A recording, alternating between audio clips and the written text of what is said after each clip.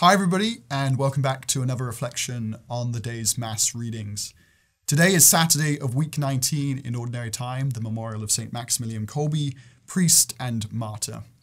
My name's Clement Harold. I'm a recent graduate of Franciscan University and a new employee here at the St. Paul Center for Biblical Theology. Now in today's reflection, we're going to focus our attention primarily on the Old Testament reading from Joshua. Although, as we'll see, we can still draw some practical connections between this first reading as well as today's short gospel reading from Matthew chapter 19. Now, the first reading for today describes the famous scene of Joshua calling on the Israelites to renew their covenant with the Lord.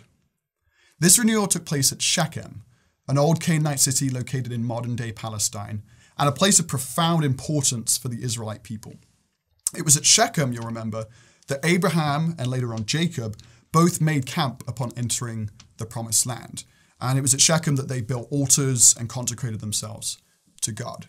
But Shechem was also the place where Jacob disposed of all the statues of the false gods which his family had accumulated, which obviously forms an interesting backdrop for today's reading about turning out the idols in our lives.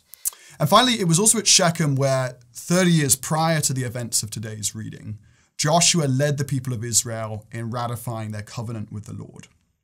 And so for the Israelites of Joshua's day, Shechem was a place steeped in cultural and religious significance. And I think sometimes with all of our 21st century technology, our wealth, and a certain detachment from the land, we often lack that deep appreciation of places which ancient people possessed.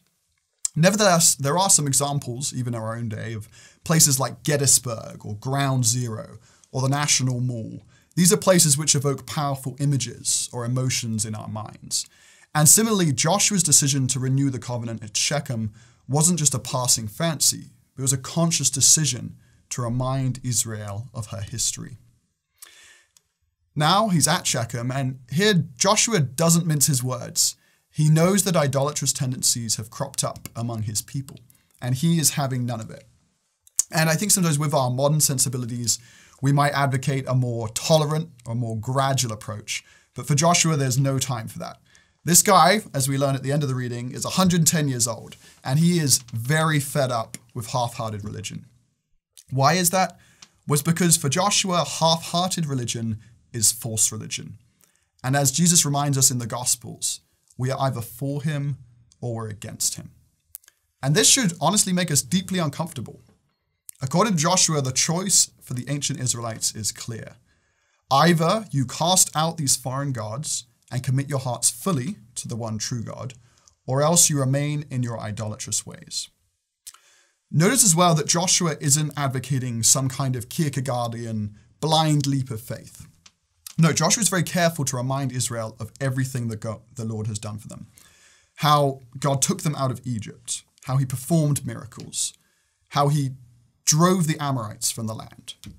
In other words, as Dr. Hahn likes to say, he's a father who keeps his promises.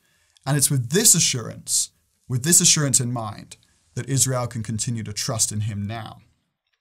But of course, as we know in our own lives, this trust isn't easy. Even when we're reminded of the great things God has done for us. In particular, it's not easy to cast out the idols in our lives, no matter how much we know we ought to. Like the Israelites in Joshua's day, we too live in a very idolatrous culture, immersed in a multitude of evil ways. We live in the 21st century West in a culture which has largely rejected God. A culture where, as we know, little blameless children are routinely slaughtered in the womb. A culture where little boys and girls are brought up being told they don't deserve a mum or a dad. A culture where many children and many young people aren't even sure what it means anymore to be human, to be male or female. We live in a culture, my brothers and sisters, that's made an idol out of pure selfishness. A culture that's exclusively aimed at letting us adults live whatever kind of life we want to live. And we live in a culture where we've opted to worship nobody but ourselves. And we've turned our back on the very God who created us, who called us into existence, and who died for us. So we see that the situation that we face today isn't all that different from Joshua's. And yet it was precisely in a setting of cultural evil and human weakness that Joshua could loudly proclaim, "Choose this day whom you will serve. The gods your fathers served beyond the river, or the gods of the Amorites in whose country you are dwelling. Choose this day whom you will serve, my brothers and sisters. The gods your peers and neighbors serve, the gods of money, of pleasure, of power, the gods of abortion, of gender ideology, of secularism. Choose this day whom you will serve.